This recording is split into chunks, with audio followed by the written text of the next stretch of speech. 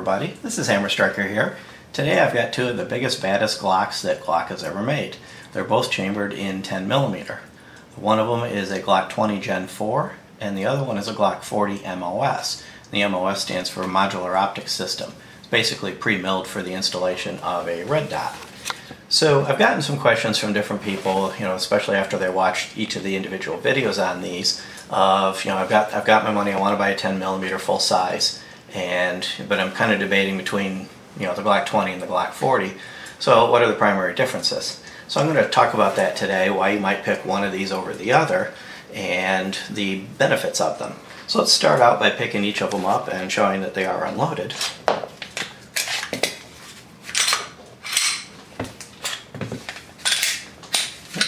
Pull the magazine on that one, and it is unloaded. So both of these are effectively a Gen 4. The MOS series is a Gen 4. So they have the dual recoil spring assembly and the removable back strap and the RTF2 texturing that's familiar with the Gen 4 series. Both of them have the same operating mechanisms as any other Glock, so they work the same. And in all reality, if you look at the frames on them closely, really the frame is basically the same. This tunnel you see up here on the front of the barrel on the Glock 40 is actually part of the slide assembly, so it extends the frame. So they actually operate with the same frame.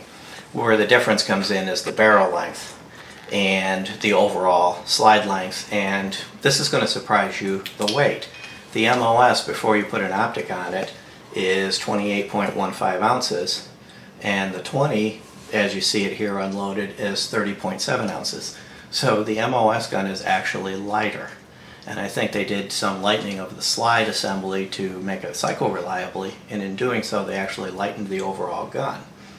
The Glock 20 is 8.03 inches from the back of the grip to the front, and the 40 is 9.49 inches, those same dimensions.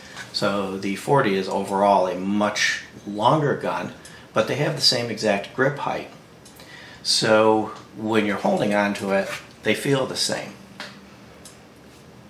So you grip one and you get a full 3-finger grip on it. If you install the 15-round factory magazines, which is the largest magazine that I'm aware of available for them, the magazine just hangs down just a hair, but it really doesn't come into the grip, and even with or without the magazine you're getting a full 3-finger grip on either gun. Now, one thing you'll find with 10mm is a round that can be loaded in a wide variety of different loads. You can get target loads that are almost the same. They're loaded weakly. They're almost the same as 40 Smith & Wesson, and you can get more powerful ones like the Underwood, even before you go into the plus P territory, that are actually quite hot and fairly powerful. So there's a wide variety in the specification for 10mm. When you get into the hotter rounds, barrel length can actually make a difference. You get that plasma ball off of the shorter barrels in the 10mm, and that's unburnt powder. That's powder that never actually got turned into speed on the bullet, never got turned into energy imparted to the bullet. So you are going to get higher muzzle velocities with the longer barrel in the 40. So from a hunting perspective, you're going to have a more impactful hit with the same round out of the 40. But that's one of the things that will cause something that might surprise you. You get more felt recoil with this gun, despite the fact that it's bigger. Being slightly lighter and actually imparting more of the energy into the bullet, with a longer barrel, the felt recoil is actually higher on this than the 20. It's not significant, but when you fire them side by side, you can feel it. You can tell the difference that with the hotter ammo, the 40 is taking full advantage of it, and of course, that energy going into the bullet, there's that counter energy coming back towards you, and it feels like more flip. And normally when you've got a bigger gun has less felt recoil because it absorbs the recoil, just the sheer size of it. There is about a $100-ish difference between the two of them. The Glock 20 retails for around $590, and you'll find it up and down, give or take from that. The Glock 40 retails for $699, and so there's about a $100 difference between the two of them. What that $100 is buying you, besides the extended barrel length, is the MOS capability, the modular optics system. There's a plate that's not here on this because I do have an optic on it. This is a Burst Fastfire 3. but there's a plate that would cover this area. And when you take that plate off, you can then put the optic of your choice on. If you don't take the plate off, then you can just use the regular sights. Now you'll notice that the standard sights that come with this with pretty much any optic won't co-witness.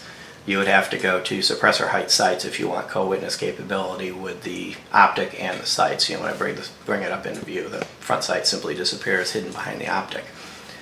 But the advantage of this plate system, it comes with the plates and the mounting hardware, is pretty much every major optic on the market you can simply mount without having to have any machine work, milling work, or anything like that done.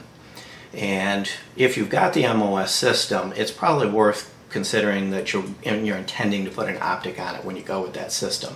That's part of what you're paying the extra money for. If you do intend to stay with just the factory sights, and you don't need every single ounce of power out of that bullet that you can get, then the Glock 20 would actually serve you quite well at a reduced price and a reduced overall footprint. The Glock 20 would make a good carry weapon. You can conceal carry this inside the waistband or outside the waistband if you're lucky enough to be in an open carry state. And it's not too heavy or bulky for that. It is a little bit too bulky for pocket carry. This is kind of crossed the line in that it is a waistband carry gun. The Glock 40 really is not an inside the waistband gun. It's just too big for that. Not to say you couldn't, but especially if you get an optic on it, you know, that optic's going to be biting into your body.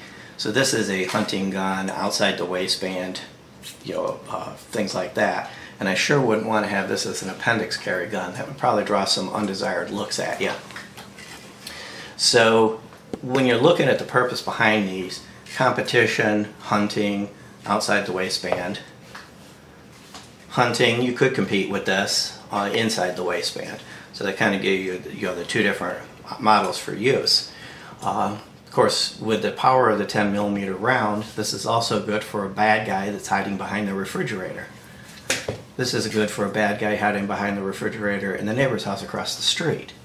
So you've really got two different guns that serve two different purposes that do overlap some. Of course, you can see how we solved the dilemma. We just bought them both. So if you're looking at these guns, either one of these will serve you well. If you're going to be using it for some serious hunting, definitely go with this. Throw an optic on it, and this will definitely take care of a bear, and would really give a black bear a bad day, and definitely take care of a hog. And this would accomplish the same thing. So if you like our videos, please give us a thumbs up, share, subscribe, check us out on Facebook, and have a great day. Thank you. That was pretty good. Not a half hour. Must be 2 hours. I made the mistake of letting mine expire. Dude, now. Along with the dark. Yeah, so does Dan. See, this fight is hit. My fight. Fiber popped out. You're going to shoot in this stall one day. I'll be hitting you in the chest. That's something. I pulled up with my fiber.